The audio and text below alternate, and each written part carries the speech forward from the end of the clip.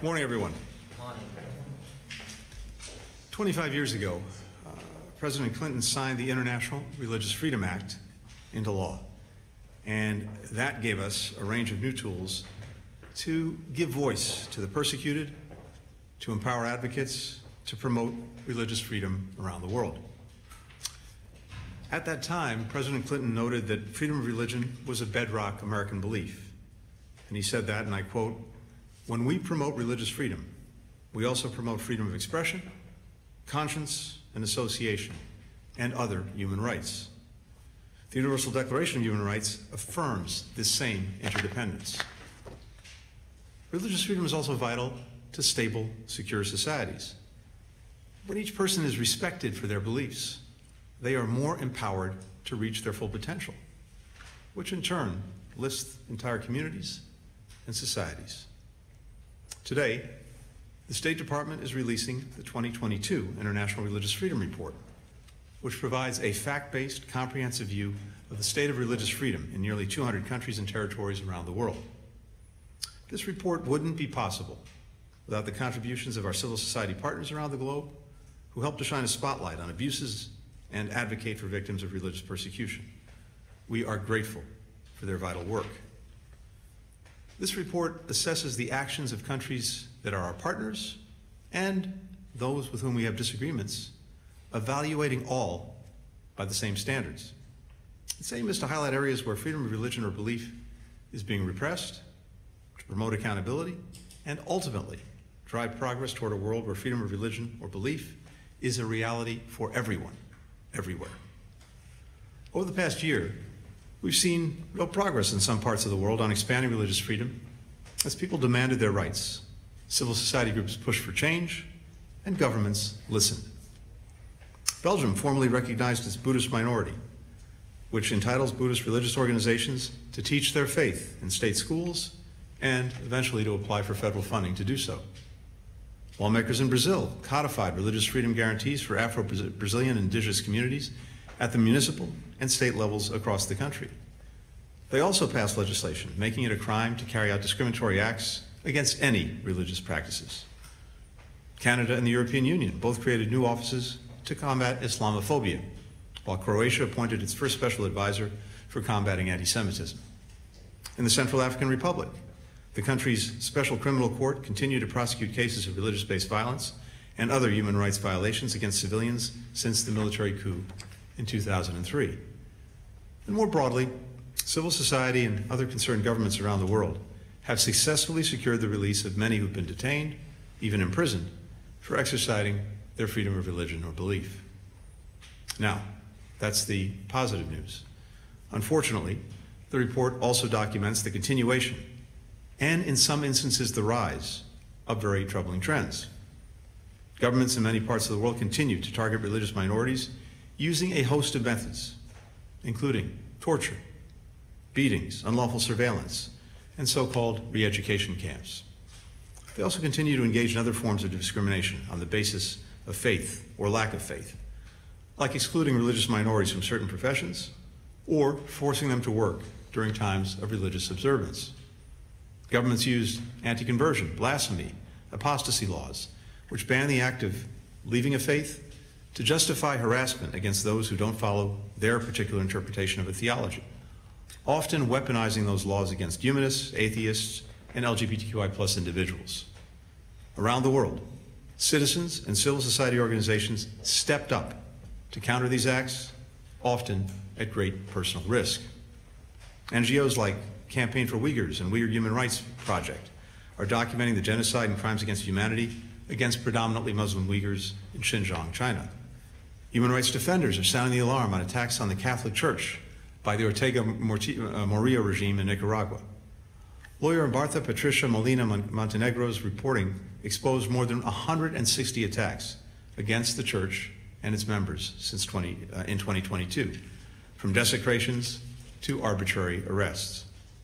One of those unjustly detained was Rolando Alvarez, a bishop who criticized the regime's crackdown on civil and religious liberties and was promptly labeled a traitor to the homeland and sentenced to 26 years in jail.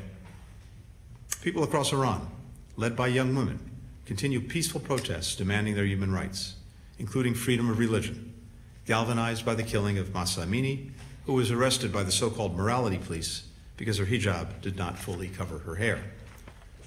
Amidst the Burma military regime's ongoing repression of religious minorities, thousands of teachers from Muslim, Buddhist, Christian, and other religious backgrounds continue to teach the importance of human rights, including religious freedom and respect between religions. The United States will continue to stand with and support these brave advocates for religious freedom. We'll keep advocating for religious freedom in countries where the rights are under attack, both publicly and directly in our engagement with government officials. We'll keep working to defend and promote religious freedom here at home, including through the interagency group that President Biden created in December to combat religious bias and discrimination. We defend the right to believe or to not believe, not only because it's the right thing to do, but also because of the extraordinary good that people of faith can do in our societies and around the world to promote peace, to care for the sick, to protect our planet, to expand opportunity for underserved communities, and so much more. So, this is an enduring commitment of this administration. This report, released today, reflects the picture that we saw emerge in 2022. But we are acting on the findings and observations of the report every single day in our efforts around the world to advance freedom of religion and belief. The person who's leading our efforts in that regard is Ambassador Rashad Hussain. It is my pleasure to turn the podium over to him now. Rashad.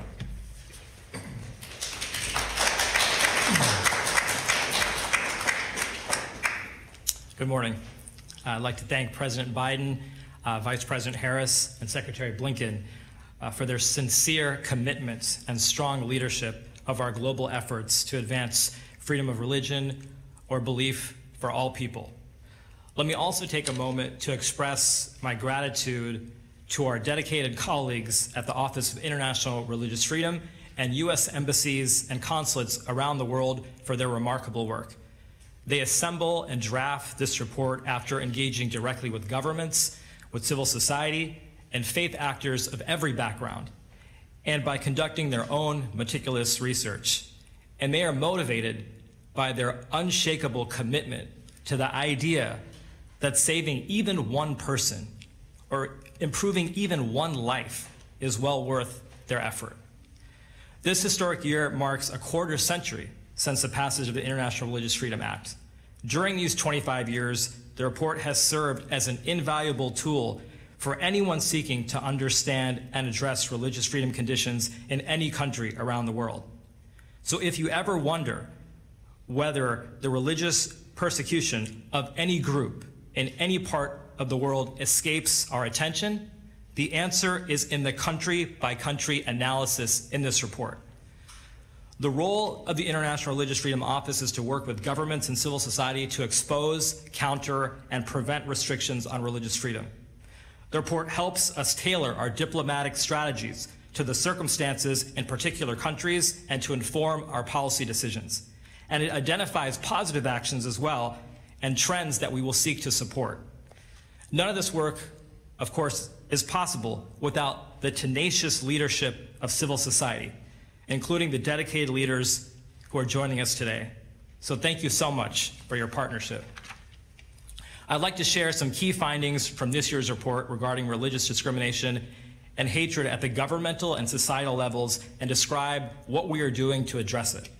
First, far too many governments continue to freely target faith community members within their borders.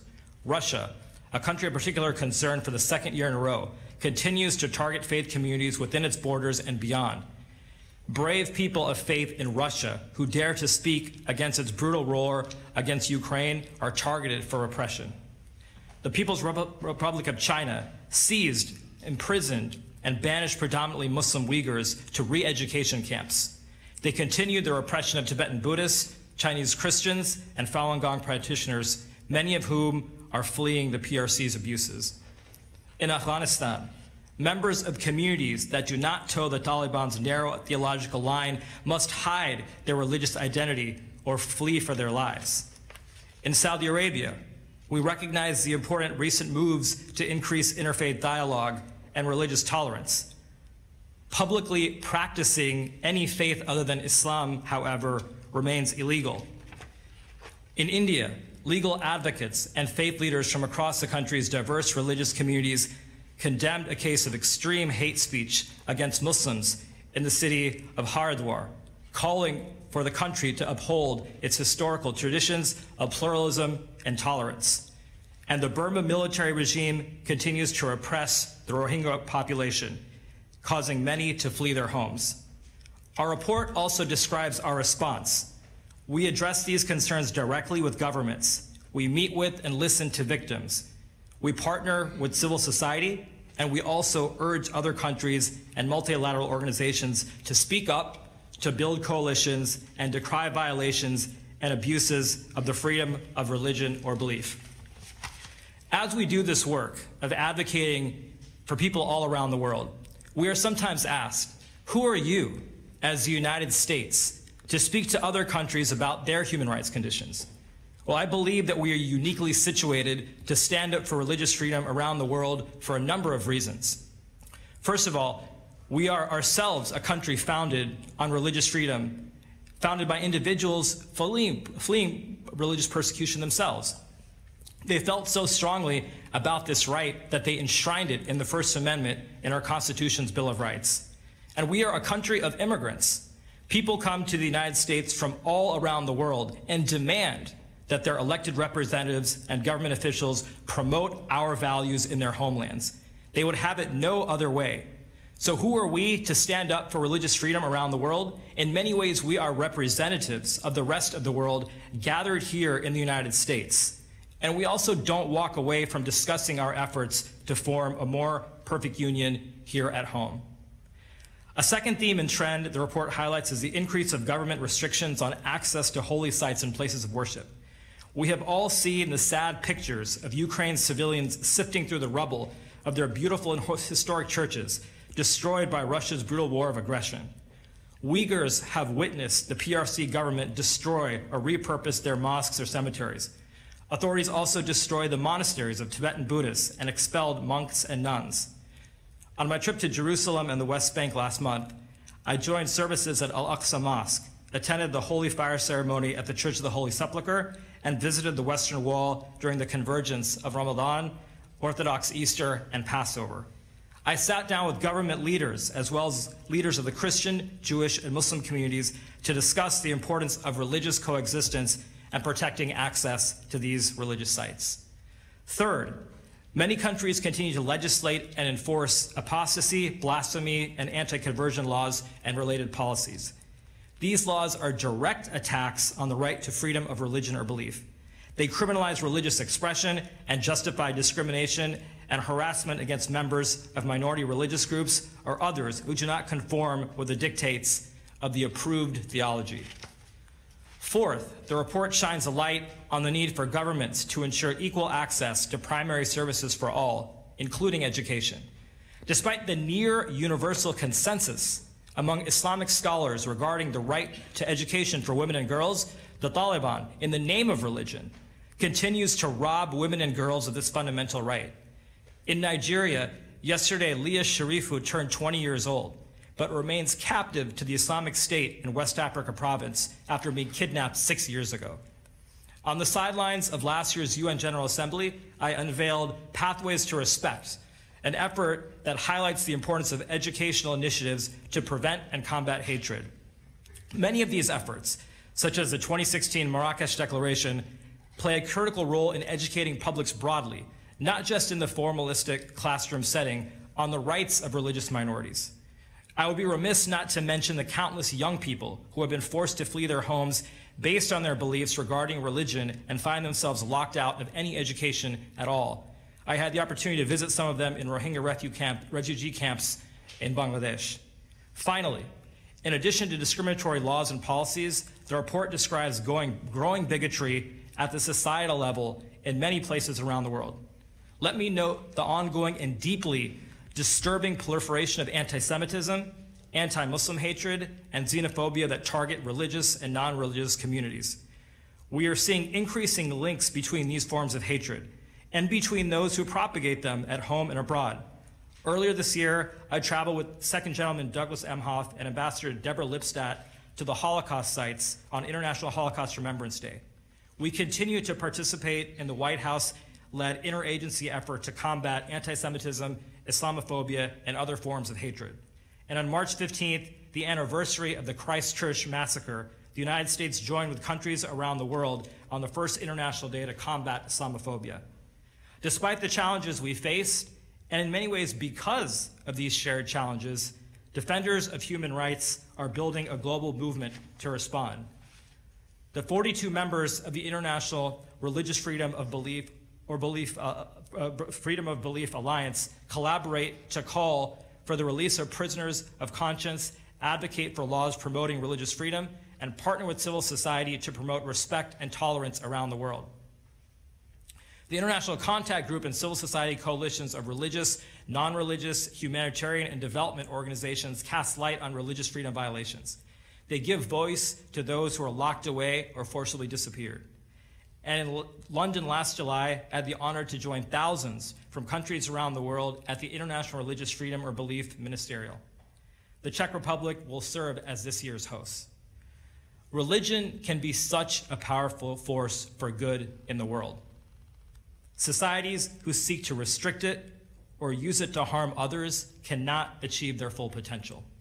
We vow to redouble our efforts to ensure greater respect for freedom of religion or belief for everyone, everywhere. And we will continue to stand in solidarity every day with all of those who are seeking to exercise their beliefs. Thank you so much.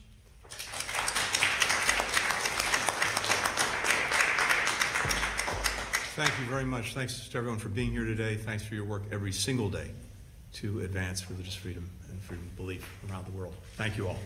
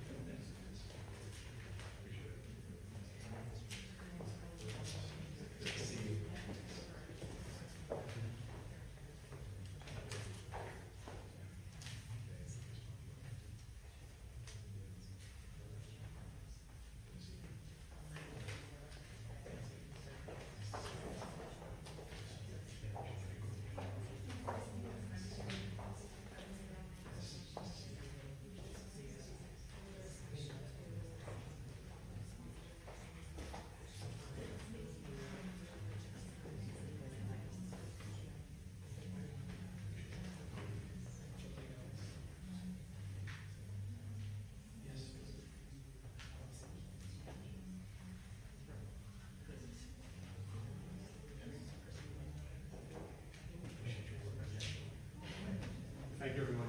Appreciate it.